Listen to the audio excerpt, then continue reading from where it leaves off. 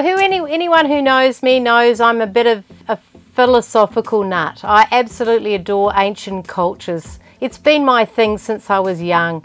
And in this series, what I tried to address was the ancient civilizations.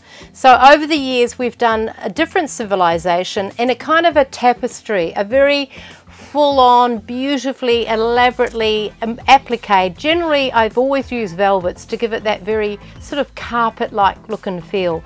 We've done the Mayan culture, which we used like the Mayan calendar, and that impression, that was a wonderful design we had for many years.